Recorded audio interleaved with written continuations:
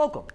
So what I'd like to do is kind of talk to you in a general format of how to solve linear equations. Now, when we're talking about linear equations, the main important thing is we want to look back into the graph. And if we're going to look into a graph, we'd say, it produces a line, a linear line. And one of the two forms when we're looking into graphing is our standard form, ax plus by equals c, and y equals mx plus b. But the important thing that I want you to understand when we're thinking about solving linear equations, not graphing linear equations, but when we're looking into solving, the main important thing I want you to understand is that the power of my exponents, as a, b, and c, and m and b all represent real numbers, the power of my exponents is 1.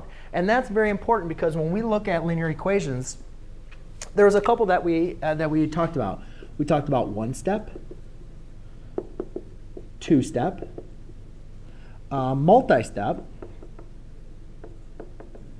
and that is going to be on the same side, and also multi-step,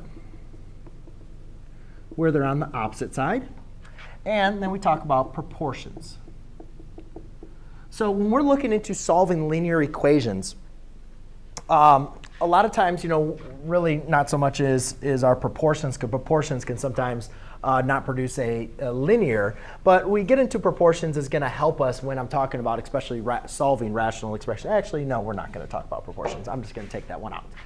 We'll make that in a different video. So in examples of one-step equations, if I had an example, it would be like 3x equals 6. A two-step equation could be like 5x plus 1 equals 16. Multi-step, when you have variables on the same side, could be something like 7 times x plus 2 minus 3 times x minus 1 equals 18. And then a multi-step, when you have variables on opposite sides, could be as simply as something 15x minus 5 equals 3x plus, I don't know, 17. Just making something up. But the important thing what I want you to do is look at, these are all examples of linear equations. And you can see that my variable x has a power of 1. That's what's going to make it the linear part of it. Now, when we're solving, to solve each one of these, besides the multi-step where you have to simplify first of all, the main important thing is whenever you have a multi-step equation, you want to simplify. It's either applying the distributive property, combining like terms, and the main purpose is to get it down to a one-step and two-step equation. So when we're solving linear equations, the first thing is to simplify. Apply your order of operations and simplify and then combine like terms so you get it down to either a two-step or a one-step situation. So let's kind of write that down as the first. First step is to simplify.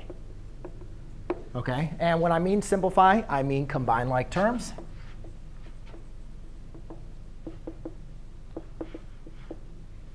Apply distributive property.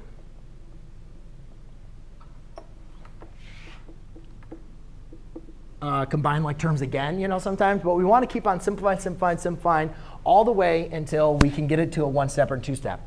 And then when we have it as a one-step or a two-step, what we need to do is we're going to use our inverse operations. And what I mean by inverse operations is you can see here in this one-step equation, I have 3 times x equals 6. So the inverse operation would be the opposite operation that's going to undo the multiplying by 3, which would be dividing by 3. So we're going to apply our inverse operations as a property of equality. So it's very important when I divide 3, because I'm going to undo the multiplication, I got to use the division property of equality, saying whatever I do on one side, I have to do on the other side. So we're going to apply our inverse operations, but also make sure we are applying them equally on one side and the other. And the next most important thing is, especially for two steps, is using our reverse order of operations. So we've taken an expression, we simplified it, we got it down to a two-step. We want to use our inverse operations, but we've got to make sure we apply the reverse order of operations. If you remember the reverse order of operations, one of the common ways to remember it is PEMDAS. P-E-M-D-A-S. parentheses, exponents, multiplication, division, addition, and subtraction. However, the reverse order tells us we're going to want to use our inverse operations, the undoing part, going in the reverse order. So S, A, D, M, E, P. Now, again, multiplication, division is the same thing. Addition, subtraction, same thing. It doesn't have to be one or, one. You don't have to undo subtraction before you have to undo addition, even though on a two-step, you shouldn't have both those operations because you should be able to combine them. But anyways, what we want to do, so looking at a two-step, we want to undo addition and subtraction first to the variable. Then we want to undo multiplication and division. And since these are linear, we're not going to have anything with powers that we're going to be dealing with. And then we want to undo anything with parentheses and then do it all over again. So there you go, ladies and gentlemen. That is just a basic overview of how to solve linear equations. Thanks.